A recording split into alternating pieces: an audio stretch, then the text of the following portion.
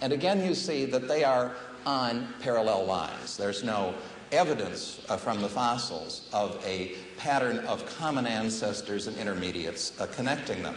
And one might think that this would be presented as a great mystery if we assume that these all evolved by a tiny step by tiny step process. Then somewhere in between there should be a universe of transitional intermediates, as Darwin said there had to be. Where is it?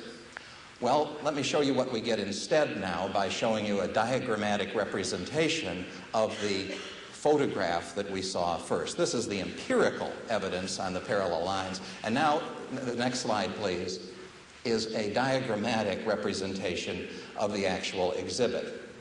Now, notice what has been done here. That the lines are filled in, and the magnifying glasses indicate the presence of common ancestors.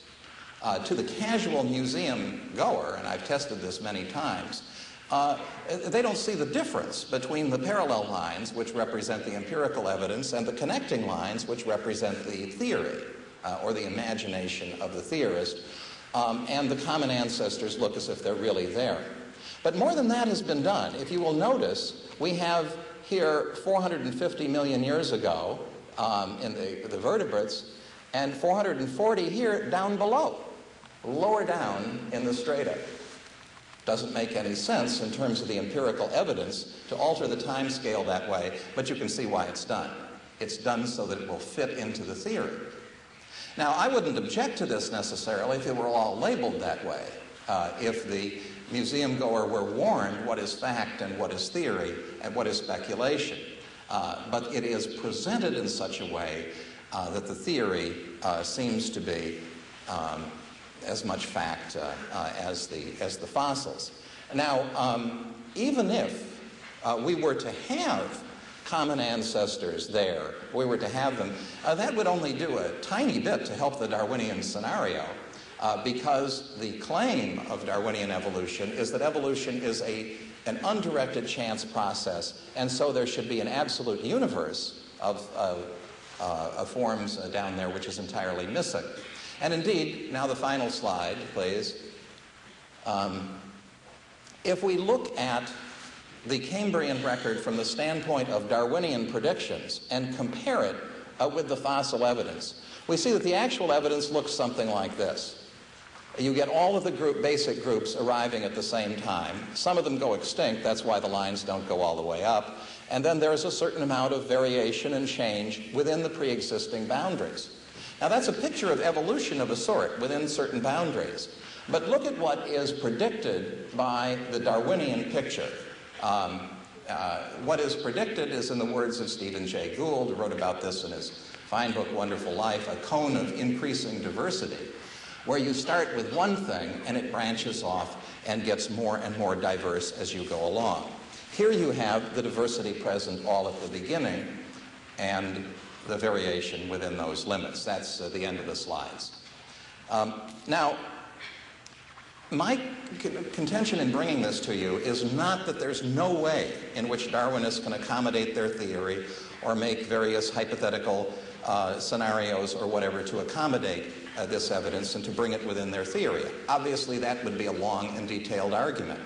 What I'm showing you is that people who are committed to the theory in advance lose sight of the difference between the theory and the facts, and hence they present as indubitably true that which is in fact very dubitable.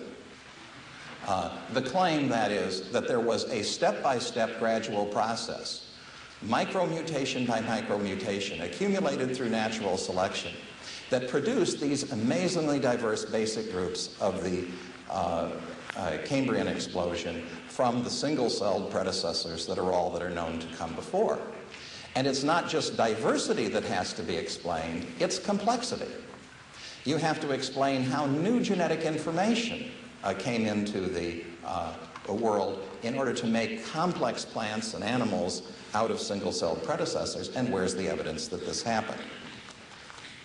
Now, of course, if you are a metaphysical naturalist, if you start with the assumption that nature had to do its own creating, then something very much like neo-Darwinian evolution just has to be true as a matter of your basic assumptions. There can be an argument about the details.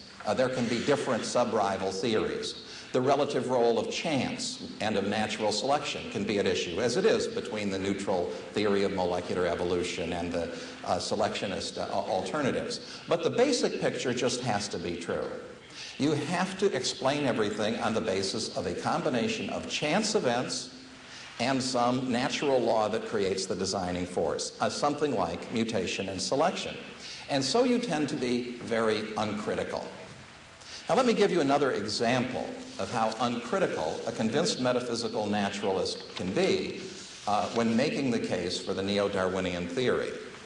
This next excerpt is from the autobiography of Francis Crick, one of the most famous molecular biologists in the world, of course, co-discoverer of DNA, a passionate atheistic materialist and neo-Darwinian, but two tend to go together. Now, Crick strongly recommends a book by Richard Dawkins called The Blind Watchmaker, a book which presents the modern argument for the Darwinian mechanism of mutation and selection. And here's what Crick says. He says, if you doubt the power of natural selection, I urge you to save your soul, to read Dawkins' book. I think you will find it a revelation. Dawkins gives a nice argument to show how far the process of evolution can go in the time available to it. He points out that man, by selection, has produced an enormous variety of types of dog, such as Pekingese bulldogs and so on, in the space of only a few thousand years. Here, man is the important factor in the environment, and it is his peculiar tastes that have produced, by selective breeding, not by design, the freaks of nature we see preserved all around us as domestic dogs. Yet the time required to do this on an evolutionary scale of hundreds of millions of years is extraordinarily short. So we should not be surprised at the ever greater variety of creatures that natural selection has produced on this much larger time scale. Now that's typical Darwinian reasoning, from Darwin himself up till now. The use of selective breeding as a proof, and the claim that if selective breeding hasn't produced the kind of macro changes, the kinds of new forms of life, new complex organs that are needed, that's only because there hasn't been enough time. Yet a child should be able to see that the example is quite beside the point. It's quite beside the point because artificial selection, selective breeding, is a purposeful process in which a human breeder pursues a distant goal with skill and persistence. Yet, the crucial claim of Darwinian evolution is that unguided material processes, unintelligent, purposeless processes, can do the work of creation. So right away, you see that it's not the same thing, it's not an analogy, it's something totally different. Moreover, as is well known, even with all the power of human intelligence and purpose, breeders are able to produce change only within boundaries. Even those dogs are all members of a single biological species, which are chemically interfertile. We don't get dogs getting bigger and bigger indefinitely, as big as elephants or whales, much less changing into elephants or whales. And the reason is not that there's not enough time. It's because the variability in the gene pool gives out. And yet, a scientist of Crick's caliber seems to have overlooked these points. Why? Well, when you are proving something that just has to be true anyway, almost any evidence will do. It's the same reason that evolutionary biologists trumpeted the minor results of the peppered moth observation around the world.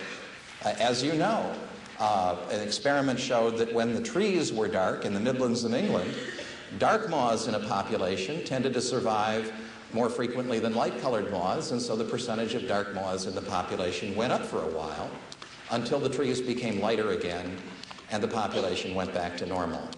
A variation in population frequencies within a population in which there were dark and light moths all along does not have anything to do with showing how you can produce moths and trees and birds and scientific observers in the first place.